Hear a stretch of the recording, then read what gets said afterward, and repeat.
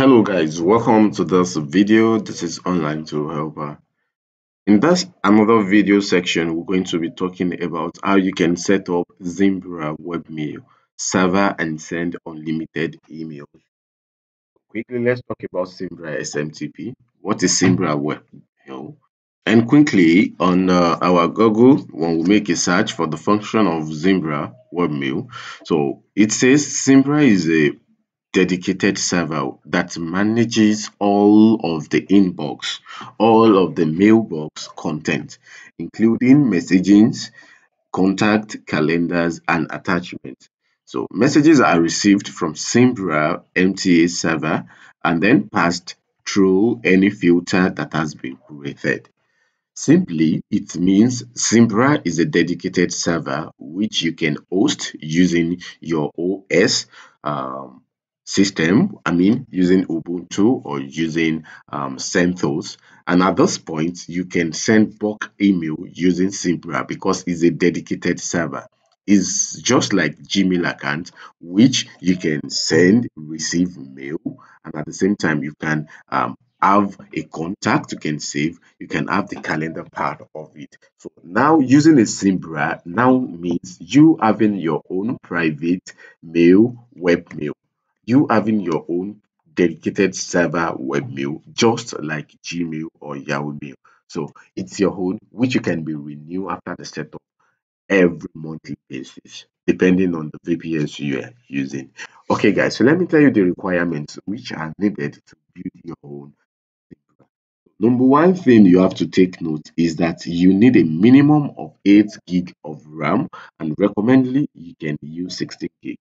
And your CPU have to have 4 core, or you should use 4 vCPU, okay? And your storage space should be minimum of 10 gig. So to get your VPS, you can get it either on Contabo or you should get it on OVH. I'm going to be using Ubuntu version 20.04.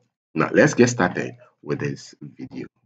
Okay, right here I've logged in my VPS server. So if I click on open terminal here, if you open a terminal console, you can see if I type host name, so this is what we're going to have. Okay, now the first thing we have to do is to set our time. We have to set our time to this Asia, and here when you enter you're going to have this. So now we're going to set our host name. I'm going to be using this domain for my configuration here, so I'm going to set my host name right there. So doing this, set this. Now I can log in to my host name by writing this sudo minus I command. Then I've logged in to my host name.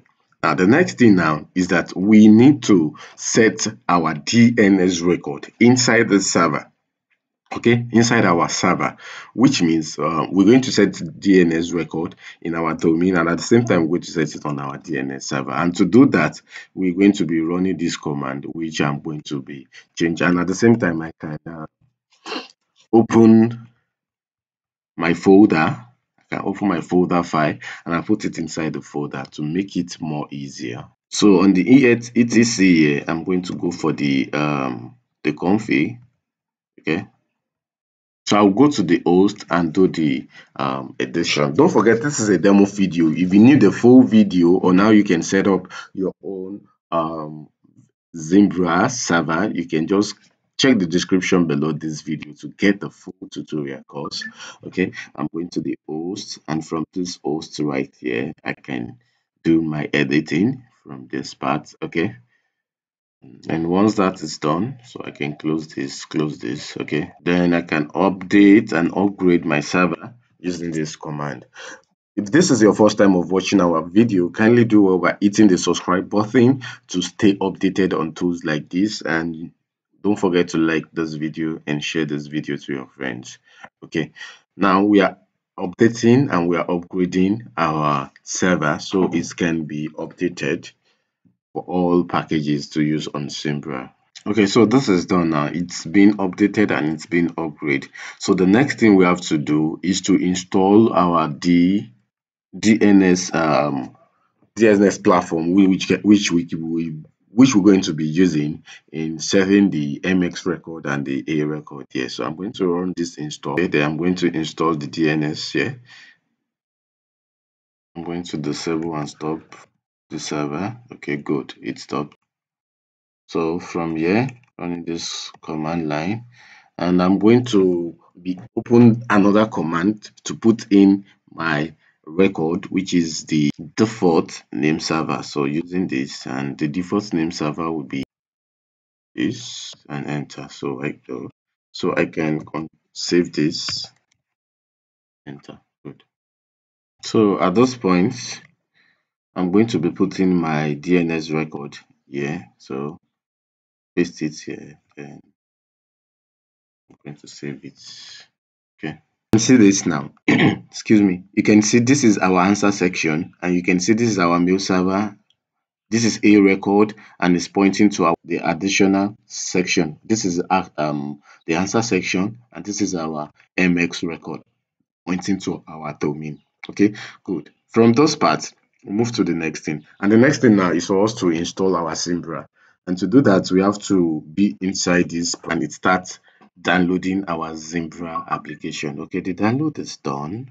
Okay, and it saves right to this folder. So I'm going to run this to the command line, and it asks, do you agree with the terms of the software? So you press Y and enter.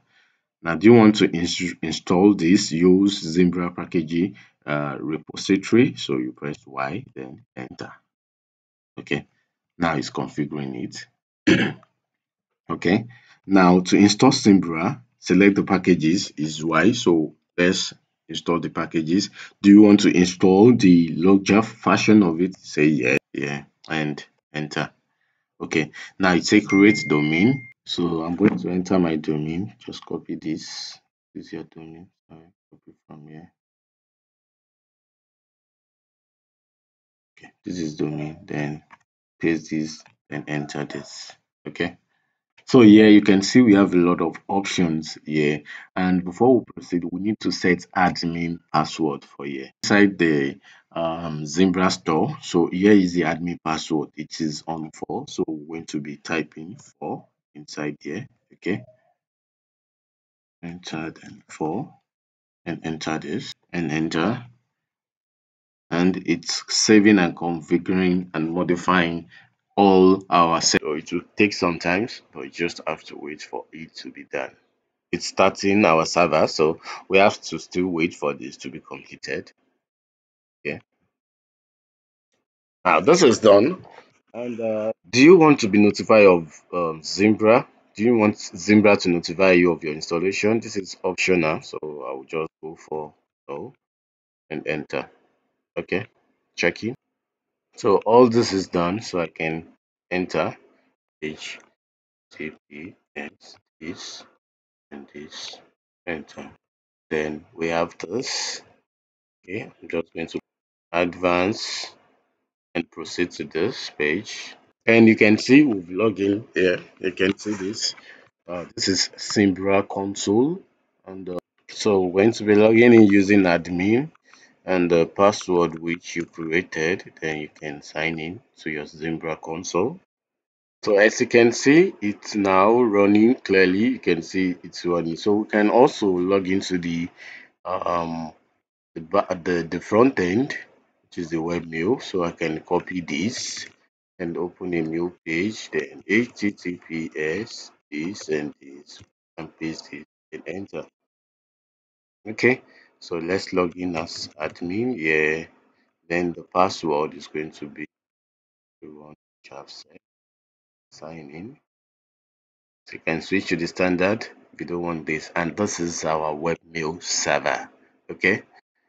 So from here we can create multiple accounts, and to do that you can see this is the add accounts part. You can see manage accounts. If you click on manage accounts, we only have one account here. Okay, so let me go back and let's say add accounts. Let's say add accounts. Okay. Then name, let's say we are adding we already have for admin. Or okay, let's say we are adding for info. Okay, let's say info. The first name, it can be whatever you want to put in.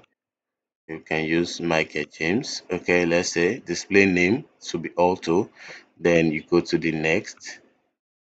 Or before, let's go to the previous. Scroll down. Is there any other thing to do here?